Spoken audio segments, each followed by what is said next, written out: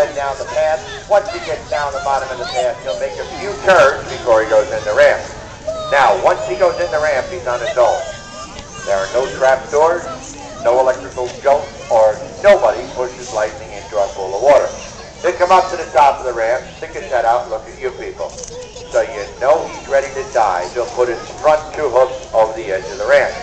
As he does that, he will push off with the rear 2 hooks. Dive into the Magic Forest pool, swim to the other side where I'm at, and come on out. Now you are allowed to take pictures of the diving horse for your own personal use. There is no picture taken for any advertisement of any kind without the written permission from Magic Forest. I hear him coming up the ramp now. Hey, Lightning, how you doing today? There's a lot of great people out there. Why don't you take a look and see if there's somebody you might know? Check them out. There he is, checking you out. Anybody out there you know?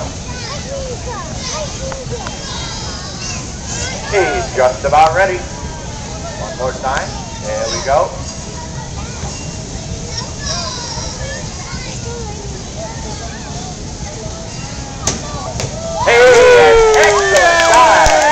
And they have it, ladies and gentlemen, Lightning, the high diving horse.